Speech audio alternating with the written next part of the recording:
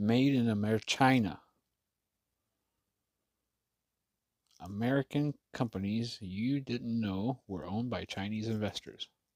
AmeriChina. Kind of comes off the tongue kind of weird, don't it, guys? While you may think the classic American brands you see every day are entirely domestic, many are actually owned by Chinese investors. The United States is home to many iconic American brands that dominate the global market. However, while these brands may seem all American, even they have important stakeholders all over the globe. Keep reading to see which U.S. giants are backed by foreign conglomerates. AMC, the theater company, $2.8 billion deal. General Motors, wow. I think our grandparents and their great grandparents be rolling around in their graves if they knew that. Spotify, well, they can have that. You would pretty much presume they own that. Oh, and Snapchat as well. Yeah, they can have those. I don't need those. Hilton Hotels. Wow, what happened, Paris? They just sold it out from under you, or you made out a killing? Wow, 6.5 billion. 25% of the company. Wow, okay. And this one right here, General Electric, guys.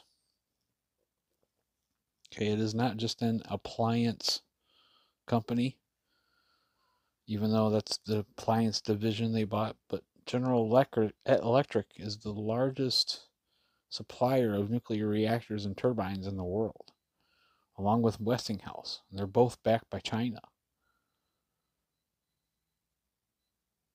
Do you guys know what that means? The U.S. government is getting royalties from the patents they made reactors with General Electric and Westinghouse, and they're selling those all over the world, including in China. And now China owns a stake in those. And this is after our grandparents and our parents paid for all this information that was already paid for. And now they charge us money every day to have electricity in our houses. And they charge these kids to go to school and teach them the information that we already bought and paid for.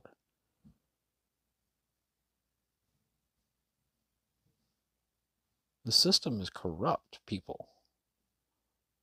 Until you guys open your eyes and actually see it, then it's never going to change. And if you don't stand up and say something, then it's definitely never going to change. Tell me what you guys think down below. All right, guys. Bye.